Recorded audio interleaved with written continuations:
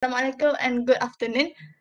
My name is Akila and today my group is gonna present about coral reef. Next. Okay, what is coral reef? The definition of coral reef is an underwater ecosystem characterized by reef building system.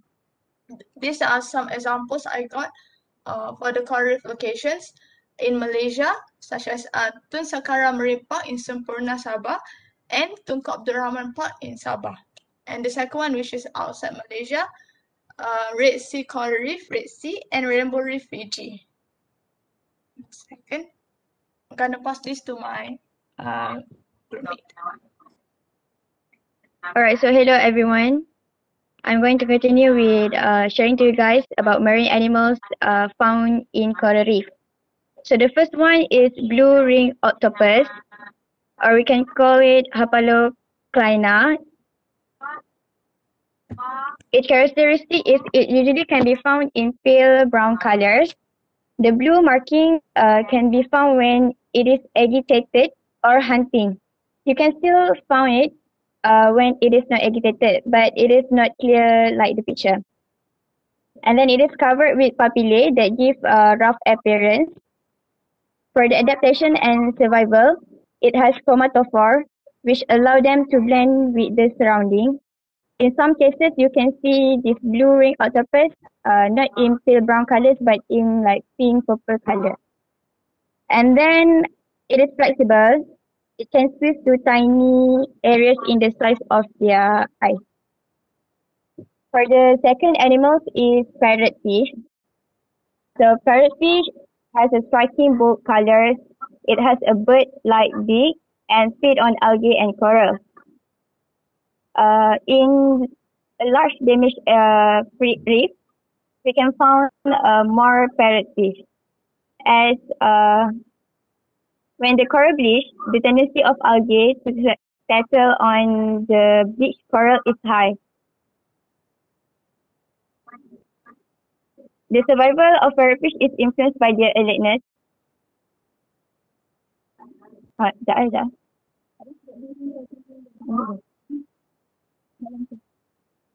Okay. And then the survival of parrotfish is influenced by their alertness. So during the day, it is so hard to get closer to them because they are so active and they spend their day scraping off algae. While at night, they hide into nooks and crannies. To make sure they don't get attacked by predators, they will form a cocoon made from their mucus. And for the third animals is pigeonfish or Paracenterus hepatus. It has a disc-shaped body. It has between 8 to 28 teeth. It has 16 to 20 gill spines. So they keep coral reef surfaces clear by feeding on algae that may damage the reef. The natural blue color makes them almost invisible to predators. Next, honey.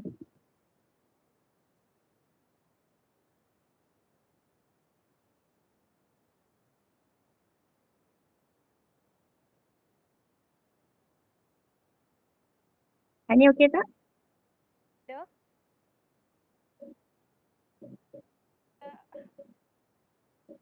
Louder honey, louder. Dengar ah. Tak kuat. Next for the marine. Kuat lagi. Next for the marine plant in the coral reef is a coralline red algae or Rhodophyta species. More characteristic is recognized by its hard thallus and it undergo photosynthesis. For adaptation, it produces calcium carbonate in form of sulfate cement that help in the strength less than calcium carbonate produced by coral. They form intertidal ridges at the chest. At the chest of the reef that protect from the full force of the oceanic waves. The second marine plant that live in the coral reef is a Zoanthole or Symbiodium species. For characteristics, Zooxanthellae in the which he live in the tissue. Again, my dear, louder, yeah? You keep going fainter and fainter. For Zooxanthellae, for characteristic of Zooxanthellae, Zooxanthellae in which he live in the tissue of the polyp. Zooxanthellae is a type of the Zooxanthellae dinoflagellate algae, and it has a golden brown color. Skin is a type of the plant. Zooxanthellae undergoes photosynthesis to provide oxygen as well as nutrients for their host. In in exchange, coral give carbon dioxide and place to live for Zooxanthellae. This relationship is known as symbiotic relationship. For last but not least, marine plant that live at the coral reef is the grasses or phyli- phylospadic species. Has a long green grass-like Again, leaf. louder. It has a long green grass-like leaf and is also undergo photosynthesis. For adaptation and survival, it has a flexible blade that resistant to the water movement, and it also has a special salt tolerance gene that allow the seagrasses to have more sodium than the salt water.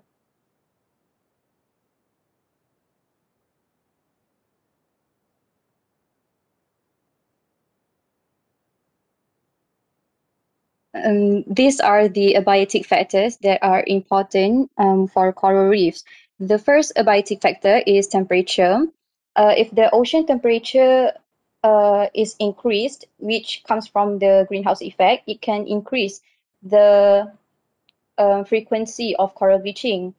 The next abiotic factor is oxygen, where low availability of oxygen would limit the zooxanthellae's respiration. The third abiotic factor is tides, where low tide causing the corals to be exposed to the outer surroundings, thus it can stress the corals. For salinity, if the salinity of water is high, it means that the water is denser and heavier, and it will sink beneath less saline and warmer water. So this can have an impact on the movement of ocean currents, thus affecting the coral itself. Okay, for solar energy, zooxanthellae on corals need solar energy to produce food. Um, the substrate on coral reefs acts as the place or acts as a place for sessile organisms to settle on. For the nutrients, the fertilizers that run off from the coastal can lead to rapid growth of algae growth. Algae growth. This will block the coral from getting the sunlight and make the zooxanthellae cannot undergo photosynthesis. For water clarity, the corals need a better water clarity as it needs sunlight to ensure that the symbiotic algae or zooxanthellae get enough sunlight to continue the photosynthesis process. Waves also affect the coral reef because big waves such as tsunami would crash the reef area. Um, Aerial exposure causes if the corals are exposed to the outer surroundings for a prolonged time, it will make the coral stress, thus it will promote the event of coral bleaching. And for the currents, yes, ocean currents affect the coral reef because ocean current helps to disperse coral larvae as well as distribute food sources to zooplankton. Zooxanthellae. Okay. For the case of study, we decided to pick on the topic of the effect of climate change towards the corals. So, will coral reefs be able to adapt to climate change? The answer to the question is yes, if if only human reduce the emission of carbon dioxide in a large scale. Based on a study funded by NOAA, the study findings emphasizes on the capability of coral reef to adapt to climate change, in which large reduction of carbon dioxide emission will improve coral's chances of surviving by the end of the decade, 2100. The findings of the study also emphasizes that corals have already adapted to part of global warming, and the reef survival from high temperature has induced from 20% to 80%. And the researchers also stated that almost 20% of reefs has lost globally due to high temperature. That's it. That's from us. Thank you very Thank much, you. Group 8. Again, also another similar comment, just for the parts with the physical parameters. I know you want to make it short and sweet, and then, of course, you did the elaboration, but at least put points below each of those physical parameters, short yet concise points about what sort of temperature range, what sort of salinity range, etc. Okay? Okay, Group 8. Okay, Doctor, noted. Thank you. Okay, thank you. And Thank also, you, actually, this goes Doctor. out for all groups. Please, I beg you. Scientific name to italics or underline, please. All right. It irritates me so much that I keep saying and the same mistakes come over and over again. So please, before you upload that, please correct that part. Thank you very much. Now, group 10. Thank you. Hello, good evening. Can you all hear me? Yes. Okay, good evening, doctor and friends. We are from Group 10, and our topic is marine ecosystem for Antarctic. Okay, so we'll start with the definition first. Antarctic, okay, they will call Antarctic as a polar desert. What does that mean? Okay, desert, that is not an actual desert, but it is similarly, it's similar to desert because Antarctic is very limited where like there are no trees or shrubs. There are terrestrial lives are very limited and very small. There are no trees or shrubs. So the most of the vegetations are mostly like mosses, algae, and etc. The Antarctic ecosystem is very unique in that the food chains are all dependent and mostly based on the availability of krills. Here is the picture of the krill, the left hand side, which is very vital for all animals, all life forms which lives in the Antarctic. We can say that all the food webs, all the marine lives are dependent on these krills, where it's all started from here. So these little krills playing a vital role in Antarctic marine ecosystem. Okay, next slide. Let's go for the location of marine Antarctic marine ecosystem. Okay, Antarctic marine ecosystem located in the southern geographic pole. Southern region of the globe, our Earth, where it is isolated. It's completely isolated from the Southern Ocean, where surrounding the Antarctic, there will be only Southern Ocean. From other land masses, it's completely isolated. And the next slide, please. These are the coordinates for the Antarctic marine ecosystem, 82 degrees south and 135 east. And these are the maps for the Antarctic marine ecosystem, where, yeah, as we all know, there are two poles on our Earth, which is north and south, and northern region for the Arctic, and the southern region is the where Antarctic marine ecosystem is located. And unfortunately, Malaysians, we cannot witness this marine ecosystem because we are not eligible. We are not suitable place for the marine ecosystem to be located. So next person, next slide. So next is marine animals and their characteristic. So firstly is krill, or their scientific name is Euphausia superba. So krill have rigid outer skeleton where they are shaped the exoskeleton to distract predators. Secondly, it has ability to shrink bodies and undergo long periods of starvation to survive the winter. To survive the winter, and krill has small and hair-like legs where it filter out the microscopic algae that bloom in the nutrient-rich water. Next.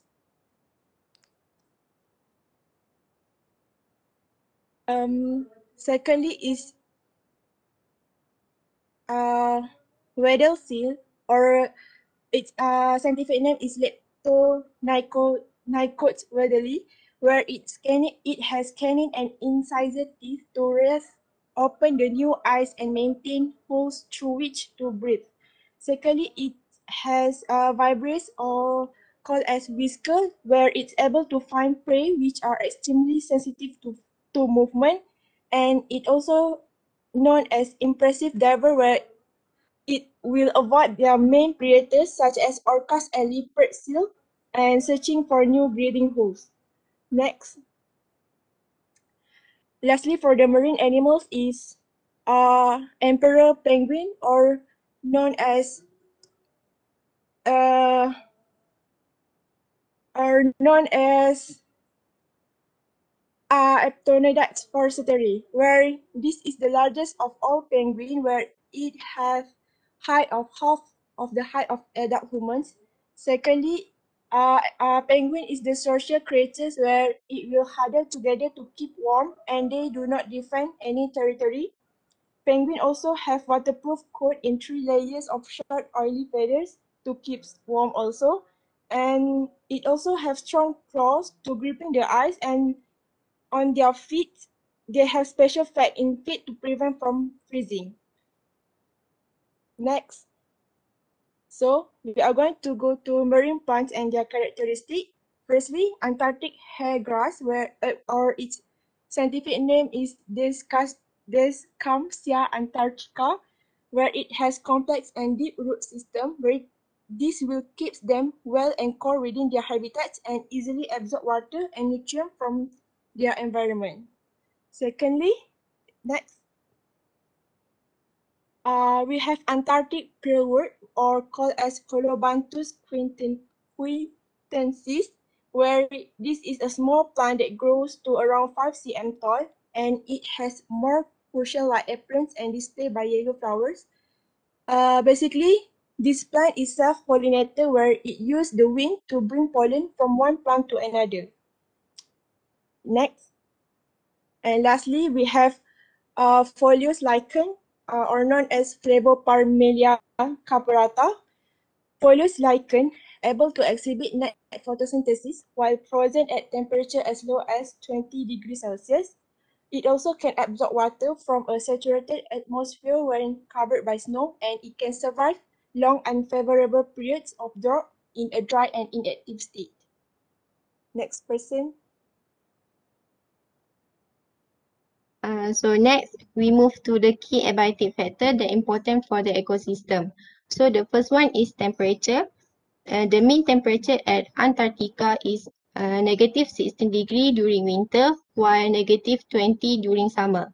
So the temperature is important for the organism in Antarctic because when there is change in temperature, it will cause declining in reproduction, food and habitat. For example, when the temperature increase, emperor penguin experience decline in number because of climate change as they breed on sea ice. So the next one is sea ice. Sea ice has special relationship with Antarctic krills because sea ice provides shelter for larvae and juvenile krill from predators during winter. It also provides food for krill as algae was trapped inside the ice, which help krill to stay alive during winter.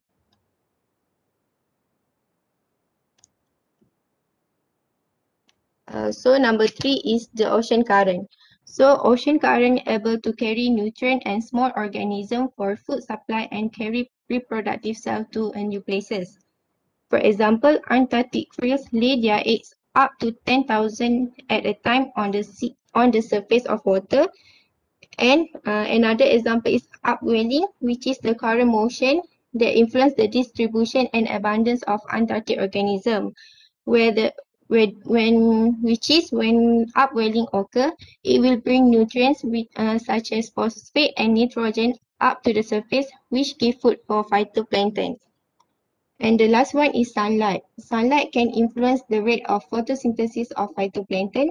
For example, during spring, the ice in Antarctic will start to melt. This causes the algae and phytoplankton that trap inside the ice will free. The presence of sunlight will help the growth of phytoplankton and increase and it will help the growth of phytoplankton increase and it lead the bloom. Uh, as bloom occur, this cause Antarctic krill consume the algae as their food source. Next person. Okay, for case study, we choose the latest journal, Vaccines Southern Ocean Warming, Temperature Effects on Whole Animal Performance of Antarctic Krills. So, in this journal, as we know, climate change has causing ice melt and rising in water temperature, and krill is the affected one in the Antarctic, which given an effect toward their growth rate, oxygen consumption, and sex-specific difference in krill growth trajectories. So for growth rate, increase in the routine metabolic rate, they contribute to food limitation that may decline growth. And the researcher assumed that the krill may be smaller and lighter in the future. For oxygen consumption, the metabolic rate increase and the higher oxygen consumption are needed to fulfill the energy demands. That means they need more energy and more energy and more oxygen lah. And if for the sex specific difference, the the there need different energetic requirement for male and versus female. In the research there's no specific mention that climate change um, climate change might be biased toward one of the gender. No, but they are dia berkait dengan dia punya energetic requirement. That's all from us. Thank you. Thank you very much, Group 10. Again, similar thing, although I like the elaborations for your physical parameters, but again, try to put a range for certain things, or also, what do you call this? When you mentioned about nutrients, how the nutrients functions in the polar region, but perhaps if you can add on a little bit more as to which nutrient plays an important part, it'll be also very good if you can. Okay. And for Irfan's question regarding lichens are not plants, right? Well, technically, it's a symbiotic relationship of both a fungus and an algae. So, by right, it's sort of a partial plant. It's not. It's not an organism by itself. So in this case, I tutup mata lah because at least it is present and it's also an algae in a way. So it's okay.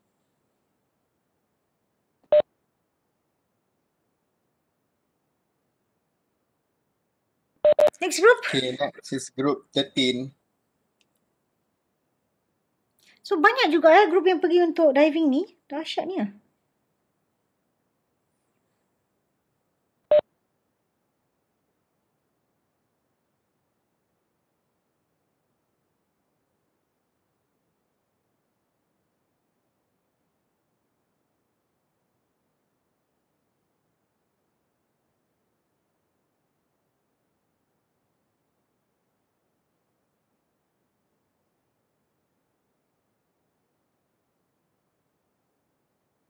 Okay, take it away.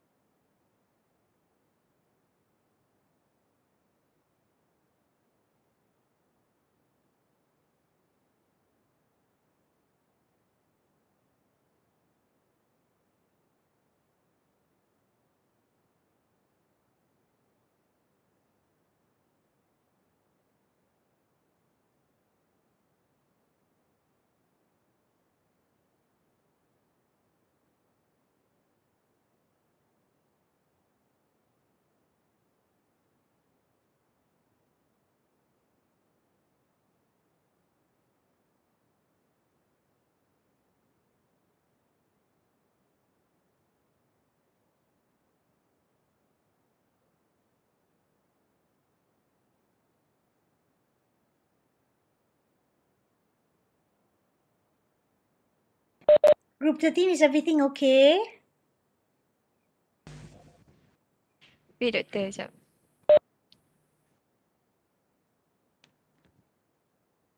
Can everyone see my slide? Yes. Assalamualaikum and good afternoon, everyone. Today, my group will present about abyssal plain. So, what is abyssal plain? Abyssal plain is a deep, flat sediment covered areas of ocean floor, and they have extensive submarine plateaus, hills, buyos, and seamount. Abyssal plains also cover more than 50% of the Earth's surface. Where it can be found. Abyssal plain usually found at depth between 3,000 meter to 6,000 meter. It is generally located between the foot of a continental rise and a mid-ocean ridge. The surfaces are very in depth, starting from 10 to 100 centimeter per kilometer of horizontal distance. Abyssal plains more common in Atlantic Ocean than the Indian or Pacific Ocean. Abyssal plain around the world. The first one is Lake Basin. Lake Basin is a plain in the Atlantic Ocean which runs along the east coast of the United States.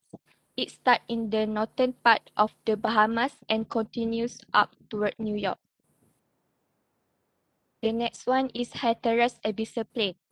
Hatteras Abyssal Plain is a plain forming the floor of the northwestern Atlantic Ocean. And the last one is Bellingshausen Abyssal Plain. It is a plain parallel to continental rise in the Bellingshausen Sea, which is located along the west side of the Antarctic Peninsula.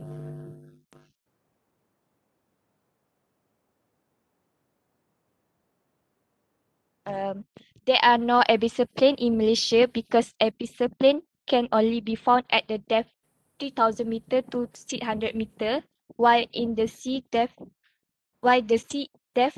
around Malaysia is only 200 meter. Next, I will pass to my group mate.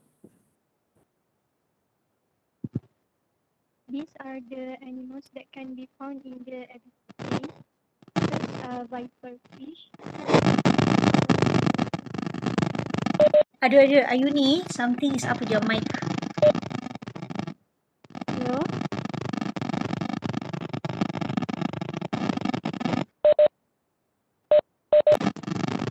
Hello?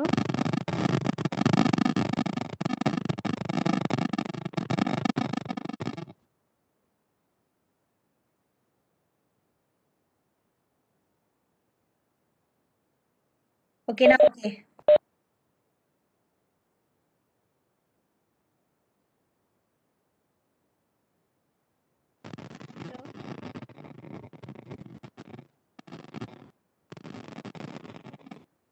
Ayuni tak jadilah. Tiap kali you buka, try, suggestion.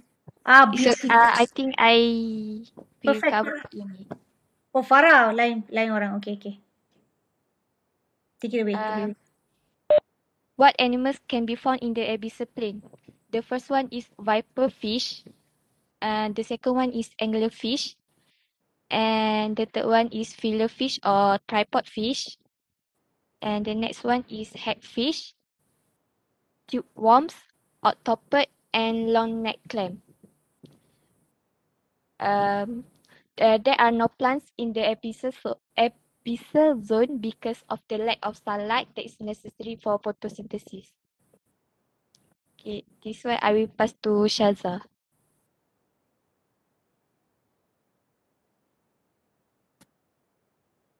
Okay, the physical features of the ecosystem. First, temperature.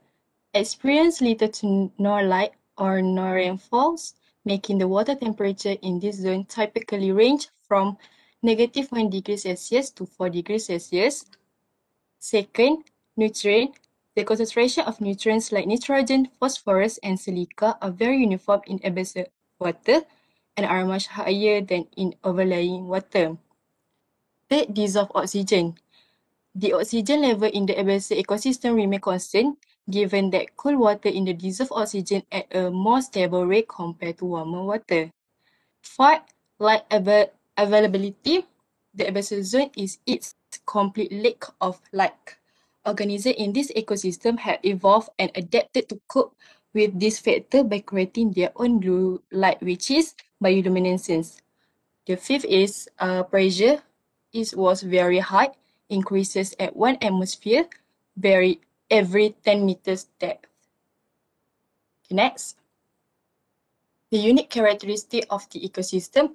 First, most animals in the abyssal plain are tiny, but they have a huge stomach and large mouth. Since food is hard to find, they need to swallow as much as they can when they find it. They also preferably store some of it since their next meal could be a long time away. Second, many abyssal animals are bioluminescent, which means that they can produce their own light. Since the deep sea is completely dark, the ability to produce light can help fish in luring prey, finding prey, or extracting mates. Next.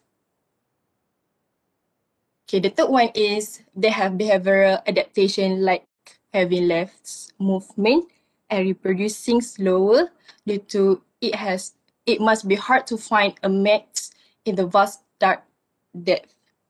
Fourth, most organisms on the abyssal plains are deposit feeder that eat that organism that sink to the ocean floor from the surface.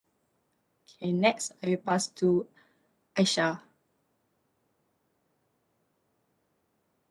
Okay, now we're looking at for the case study.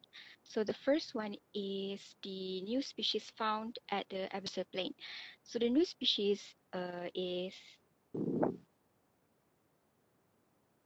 Clyopsilus schmidtkeyi. The new species is placed in the genus Clyopsilus because of its typical segmentation and the section of the swimming legs. So this species is very unique within the genus and can be distinguished from the other species by the large apical pore. And for your information, this new species is one of the 4 deep sea Clyopsilus species described until today. And the second new case study is about the building of the Middle East to India deep water pipeline. So this deep water pipeline is a deep water transnational natural gas pipeline system that will cross the Gulf of Oman and the Arabian Sea. The imported gas will play a major role in bridging the demand-supply gap in the Indian market. The route will crosses the gently sloping Oman Shelf and then descend across the relatively steep and fractured Oman Slope to the Oman Abyssal Plain. Next. Okay, looking at the extra information about the formation of Abyssal Plain. These flat abyssal plains are underlain by the oceanic crust, which is predominantly basalt. So basalt can be better known as a dark, fine-grained volcanic rock. Typically, the basalt is covered by layers of sediments deposited by deep ocean turbidity currents or biological material, such as shells of marine plants and animals that have sunk down from the ocean's upper level. The other components of abyssal plain sediment include the wind-blown dust, volcanic ash, chemical precipitates, and occasional meteorite fragments. The abyssal plains are often littered with nodules of manganese containing varying amounts of iron, nickel, cobalt, and copper. The total sediment deposition rate in remote areas is estimated at 2 to 3 centimeters per thousand years, and the structure of abyssal ecosystem are highly influenced by the rate of flux of food to the seafloor and the composition of matter that settle. Next slide. Okay, extra information for everyone. The abyssal plain is attractive site for deep sea fishing and extraction of oil and gas and other minerals. And this abyssal plain also is a polymetallic nodules of varying metal concentration, such as manganese, iron, nickel, and cobalt. And these can be found there. And abyssal plain are a major reservoir of biodiversity with a wide variety of microbiolife due to its vast sizes. Okay, that's all from us. Thank you very much. Thank you. Very nice one.